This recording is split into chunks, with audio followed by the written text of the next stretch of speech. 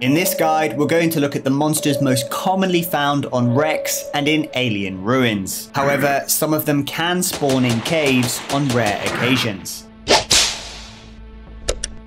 Starting off, let's look at wrecks. These commonly have the following monsters: the Human Husk, the Leucocyte, the Terminal Cell, the Flesh Spike, the Flesh Gun, and the Thalamus. First, we have the Husk. The Husk is a parasitic creature that can live in humans and crawlers. We've already covered the Husk crawler in part 1, so we're going to be looking at the actual Husk in this video. It has 200 health, does bite, bleeding, and applies the Husk infection, all for strength 5, with a probability of bleeding at 75 and the Husk infection at 50%. The attack will also stun the target for 0.5 seconds. If you get infected with the Husk infection, it will begin to take over your body until you become deceased. Then your reanimated corpse will come to life and begin to attack your crewmates. If you want to know more about afflictions in the game, you can check out the medical guide listed in the top right of the screen. Next, we have the Leucocyte. These are small, bright green creatures that are continuously spawned out of a cell organ. They have 25 health, have a very fast respawn time, and can be dangerous in large numbers. They do 6 burn damage and cause stun of strength 2. Instead of attacking you, the Leucocyte can also explode. This is in a range of 3 meters. It will cause burning damage for strength 10, stun for 2 seconds, and have a 50% chance of adding paralysis for strength 0.125. Notably for these creatures, they always drop parallaxis, which is useful for crafting paralyzant and endocrine boosters. They normally can be taken down easily with a plasma cutter or a single shot from an SMG or revolver. Moving on, we have the Terminal Cell. This is a special monster similar to the Leucocyte that is spawned specifically inside your submarine if it is too close to a Thalamus wreck. They are spawned from a flesh spike which is located on the top of an infected wreck. This will shoot itself up inside your submarine, destroying everything in its path, and in the process, it injects terminal cells into your submarine. These will seek you out and try to explode. Doing so will cause 100 structural damage in a 2-meter radius, as well as stun everything in that radius for 0.5 seconds. The best way to deal with this is to kill the Thalamus Brain, which we will cover shortly. Alternatively, you can stop them by removing all the connected flesh gun sacks.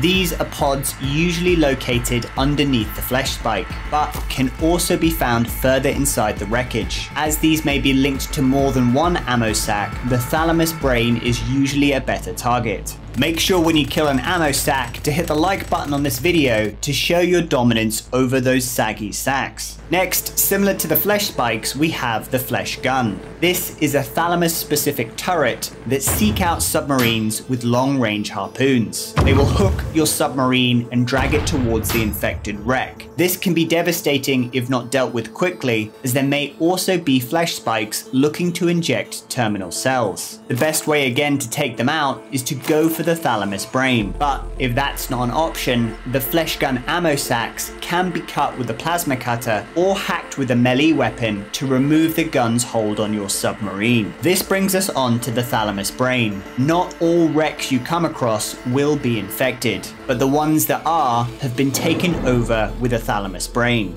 Infected wrecks are easily spotted as there are either flesh guns, spikes, or leucocytes near the top of the wreck. Now, whilst it has no direct attack, on certain submarine wrecks, it can take control of conventional turrets. This can be deadly if you're not prepared for incoming fire. The only way to deal with this is to find the brain, which is usually located deep within the wreck, and destroy it with a plasma cutter, melee weapons, or explosives. Next, we're going to talk about the monsters found in alien ruins. Other monsters, such as crawlers and the Husk monster, can spawn in these locations. However, the main two that are only found in the ruins are the Swarm Feeder and the Fractal Guardian. For the Swarm Feeder, it is actually a very small creature that moves incredibly fast and is sometimes hard to spot on the screen as they blend into the background of the alien ruins. They look like small reddish jellyfish that do bleeding damage and try to stack on top of you. They have 10 vitality, apply blood loss for strength 1, and have a 50% chance to cause bleeding, also of strength 1. The best way to deal with them is single shots from an SMG or revolver, or melee weapons. A plasma cutter also works, but it's quite difficult to get the right hitbox lineup when they're on top of you. Next, we have the Fractal Guardian.